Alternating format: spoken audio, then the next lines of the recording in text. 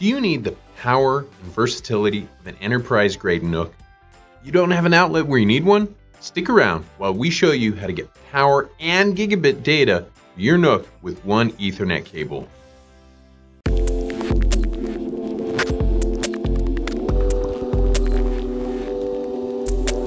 Tyler Andrews here from PoE Texas, and I'm going to show you the new Power over Ethernet NUC Lid from PoE Texas, the GBT-NUC. First, I'll explain why we call it a lid. Frankly, I was a little surprised the first time someone told me to tear the top off my Intel NUC. I had no clue the top of my NUC was designed to be removed so I could add accessories that integrate into my NUC. But thanks to the smart guys at Simply NUC, I learned how to get the most out of my NUC, and they inspired us to create the first Power over Ethernet adapter in a NUC lid. Designed to install seamlessly on all Gen 7, 8, and 10 NUC models, the GBT-NUC Lid accepts uPoE from your Cisco switch or 802.3 dual signature Power over Ethernet, and converts it into power and data for your NUC wherever you need it. Whether you're using a NUC as a media server for displays, or an audio-visual device like an AirServer, or an Intel NUC platform, now you can install it where you need it. No outlets required. Besides the GBT-NUC, you need the right kind of PoE installed. NUCs can draw a fair amount of power, so you really need an 802.3 BT or uPoE switch or injector. Yes, you can use your Cisco uPoE devices, and we'll show you how to configure the port for the NUC a little later. For today, I'll use our BT1 55V60WI, which is our indoor IEEE 802.3 BT dual signature injector you can find on your favorite sales channel. This injector allows you to add IEEE 802.3 BT power to any PoE or non-PoE switch. The installation is simple and fast to accomplish. The hardest step is making sure you have the right lid model installed on your adapter. Let me show you how it's done. The form factor information is in the part number on the case. I'll show you on this NUC. I flip it over and check out the part number. Find the first I. Then the number before that is the model number you need for the lid. In this case, I have the 7. I simply need to check whether the underside lid is labeled with the same number 7 or 8. If I have the wrong lid on, no problem. Simply unscrew the board from the lid and screw it into the correct lid.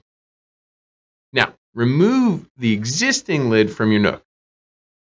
I recommend you get someone with strong fingernails to help, or a pusher tool like I have. Then, look for these little openings in the front and gently start pulling up. Now, the next thing to consider are these funny rubber pads. These are your thermal pads. They help manage the heat from the NUC lid. Simply place these in whichever configuration your NUC model has. Then gently place the lid on your NUC. Once it's in place, a little pressure will clip the lid on.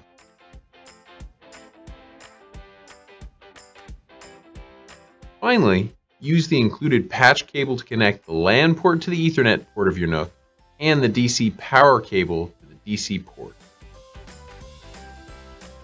And you're ready to connect the power to the PoE port of your lid.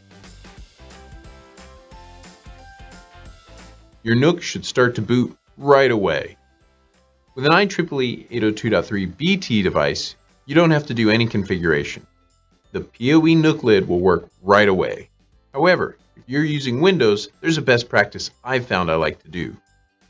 Simply type Power and Sleep Settings in the search bar at the bottom. Select Additional Power Settings, Change Power Settings, Change Advanced Power Settings. I like to go with the Balance settings to keep the NUC from spiking on power. If you're using a Cisco uPoE switch, you do need to configure the port to provide 60 watts of power to your NUC lid. Prior to powering on the NUC, you need to configure any Cisco uPoE switch or pair forced PoE mode. The following steps are for the Cisco CDB8U. However, the commands remain the same for any Cisco device. Only the port identifiers change. Once you've logged on to the Cisco terminal, And unfortunately, this is not a good place to go through all the steps to connect to a Cisco switch. However, call us if you need help. And you're at the terminal, follow these steps to configure port 1 to 4-pair forced PoE, which will allow the switch to power the NUC lid up to 60 watts.